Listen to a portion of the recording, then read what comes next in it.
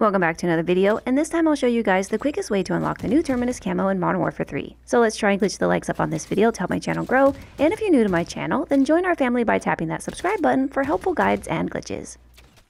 A new event has been added to the game, and if you can reach 290k XP, then you'll unlock a brand new camo. One way you can unlock this camo is by using the AFK glitch in Plunder. Tie a rubber band around your controller to make your operator walk forward, and this will stop you from being kicked for an activity, but it doesn't always work for everyone. You earn XP every time your teammates complete contracts, so make sure you have squad fill turned on. You can also just go in solo and farm contracts yourself to earn XP. I like doing the scavenger and intel contracts, but any contract will work just fine, so keep farming until the game ends.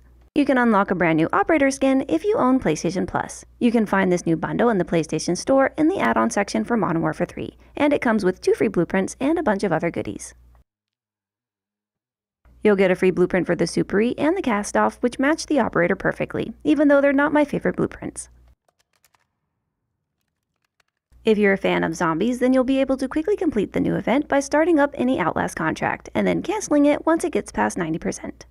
This will make zombies spawn in for the whole game, so just keep killing them to earn XP and unlock camos. There is an XP cap in zombies, so you'll want to exfil and start over in a new game once you stop earning rank levels or weapon levels. I get the most kills and XP when I use a weapon like the RGL, but any gun will work just fine. And be sure to check out the video in the description showing another XP glitch you can use at exfil.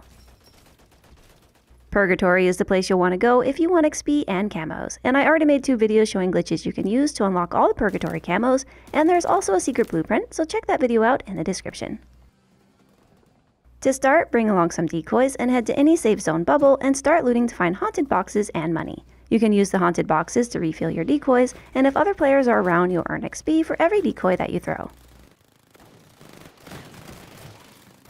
Score streaks also give XP, and the main score streak we will want to find is Juggernaut, which you can get from looting or just buy it from a buy station.